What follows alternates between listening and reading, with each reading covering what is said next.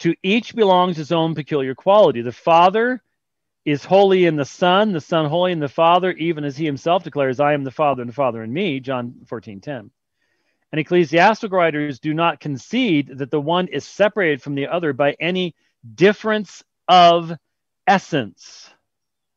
This is what the Arian controversy was all about, obviously. Homoousios, all one, no distinction. Jesus isn't a lesser being than the Father.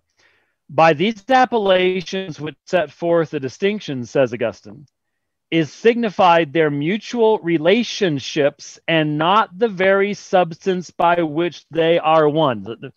This is all what is important to understand is what comes before a questionable use of a citation.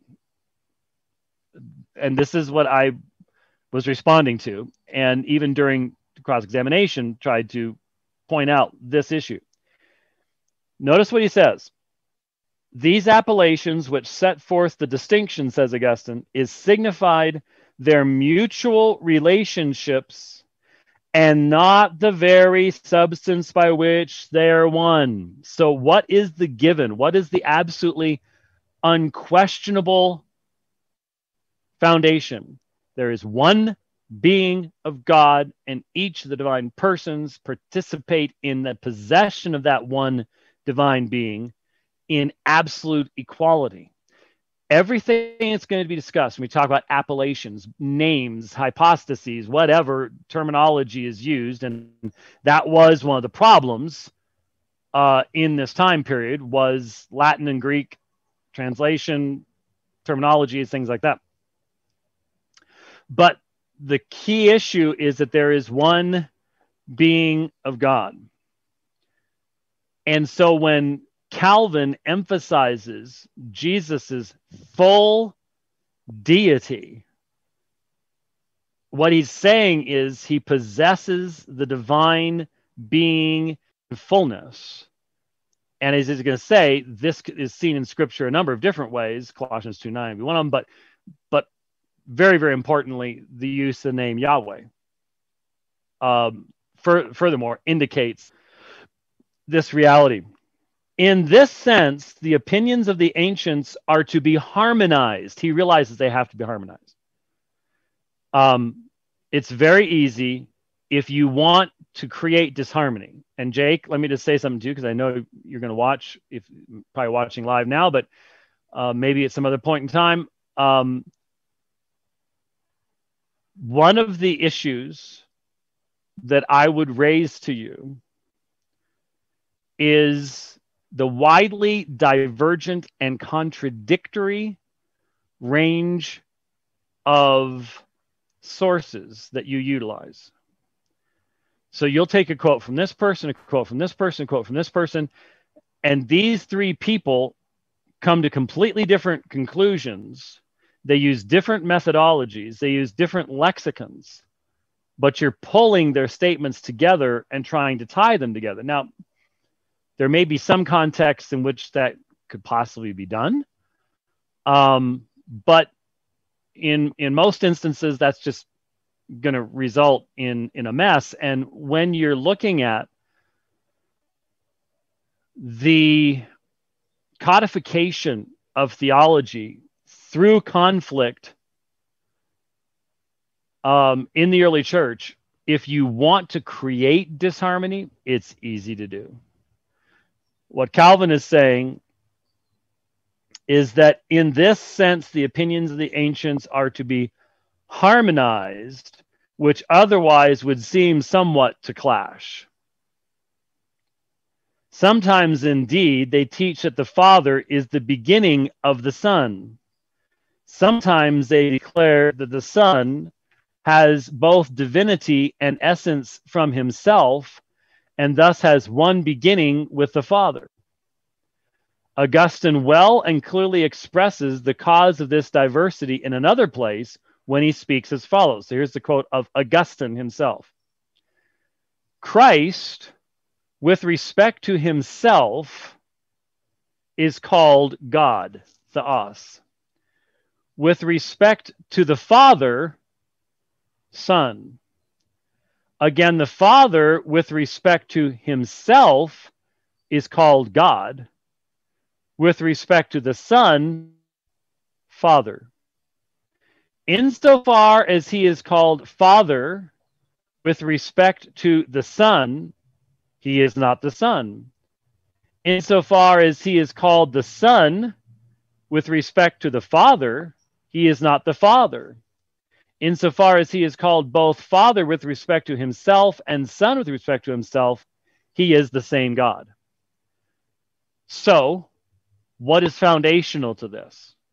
What is the only way to even understand what's being said? The distinction of being in person. Separate categories, separate issues. One is fundamentally ontological. The other is trans-temporally relational. Those are not the same things. To speak of ontology and then to speak of non-temporal or trans-temporal relationship is not to speak of the same things. There is no category that I am at all familiar with in Islamic theology for any type of trans-temporal relationship or anything like that. It's just because of the fundamental presuppositional assertion that Allah would never enter into his own creation, that he would never take on even a perfect human nature which he himself created.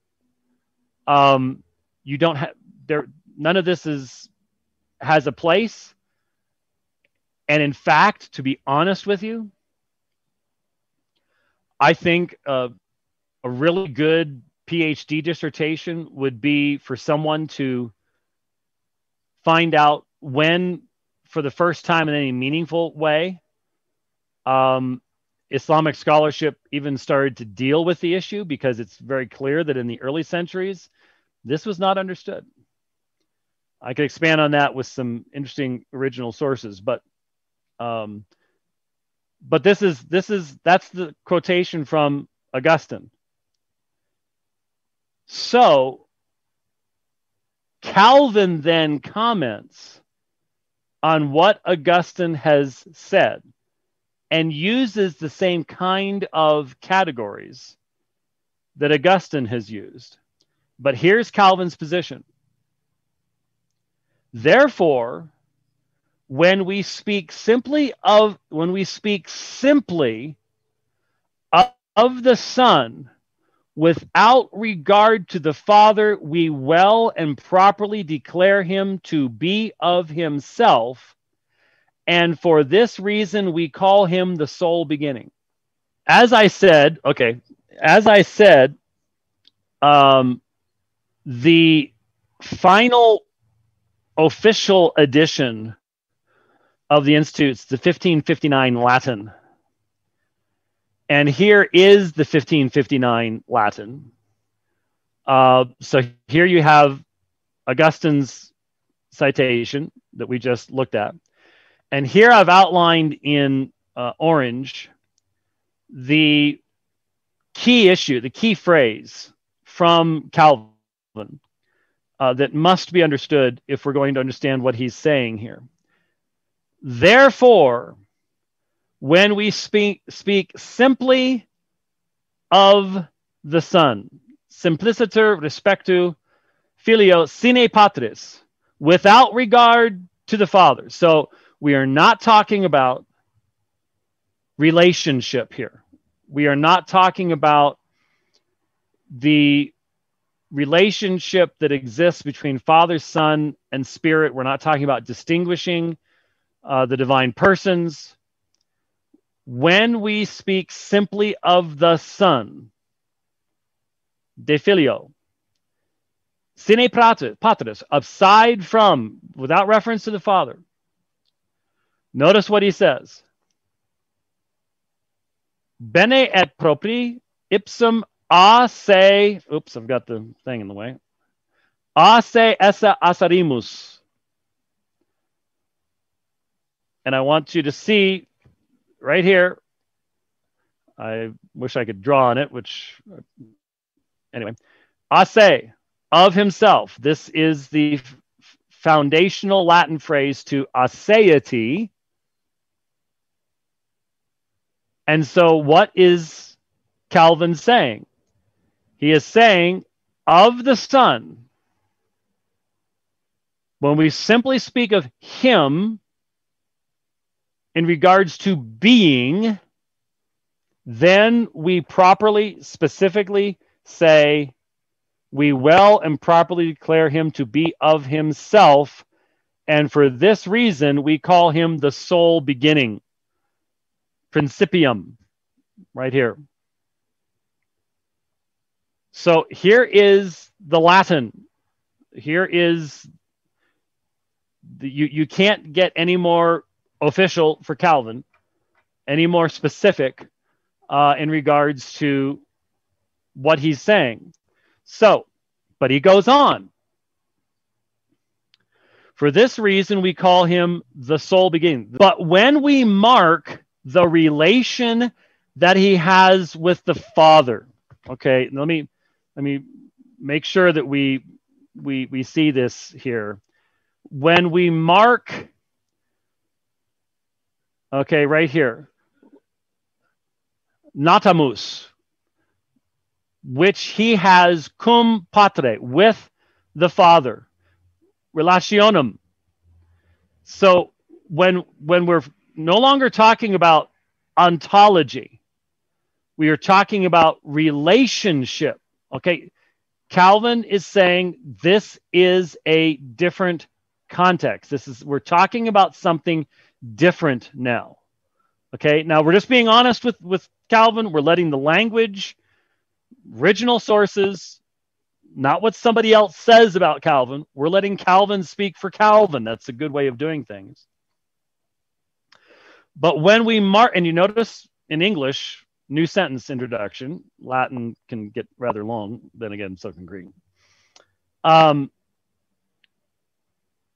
But when we mark the relation that he has with the Father, we rightly make the Father the beginning of the Son.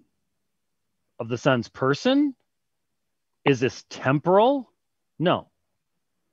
It's because Father, then Son. It's a relationship term. Has nothing to do with his deity, eternality. It has to do with relationship, which is an eternal relationship. Calvin would immediately reject anyone who would say, and this means the Son comes into existence at a point of nothing. None of that is anywhere in Calvin because, as I pointed out in the debate, Calvin argues that the Son is auta theos, God of himself. And he just uses asse in regards to his being. The whole fifth book of Augustine on the Trinity is concerned with explaining this matter, but then note, indeed, it is far safer to stop with that relation which Augustine sets forth than to, by too subtly penetrating into the sublime mystery, to wander through many evanescent speculations. So I think that's Calvin saying we're getting to the edge of how far the light extends. The light of Scripture extends. And there is no safety past where the light of God's word extends. And therefore, let those who dearly love soberness and who will be content with the measure of faith receive in brief form what is useful to know, namely that when we profess to believe in one God, under the name of God is understood a single, simple essence in which we comprehend three persons or hypostases. He makes the distinction. Any conflation of these categories, he would reject as a fundamental distortion of the biblical narrative and certainly the narrative of the early church. Therefore, whenever the name of God is mentioned without particularization, there are designated no less the Son and the Spirit than the Father. But where the Son is joined to the Father, then the relation of the two enters in. And so we distinguish among the persons. But because the peculiar qualities in the persons carry an order with them, that is, in the Father is the beginning and the source, so often as mention is made of the Father and the Son together, or the Spirit, the name of God is peculiarly applied to the Father. In this way, unity of essence is retained, and a reasoned order is kept, which yet takes nothing away from the deity of the Son and the Spirit. Certainly, since we have already seen that the apostles declared him to be the Son of God, whom Moses and the prophets testified to be Jehovah, it is always necessary to come to the unity of essence. Certainly, since we have already seen that the apostles declared him to be the Son of God, whom Moses and the prophets testified to be Jehovah. What did I say a month ago? Key issue, the New Testament's revelation of the fact that the Son is to be identified as Yahweh. This is what you have in Philippians 2. This is what you have in 1 Peter 3. This is what you have in John chapter 12. This is what you have in Hebrews chapter 1. It is a repetition on the part of the New Testament writers to take texts which are specifically about Yahweh and apply them to Jesus, and not in some merely generic sense. Hebrews chapter 1, it's about Yahweh being immutable, the unchanging creator of all things, and that is asserted of Jesus. Thus, we regard it as a detestable sacrilege for the Son to be called another God than the Father. For the simple name of God admits no relation, nor can God be said to be this or that with respect to himself. So you have aseity, you have meaningful simplicity, you have the clarity of the existence of the divine persons, the distinctions between them, all balanced on the basis of Scripture, which was one of my points in the debate.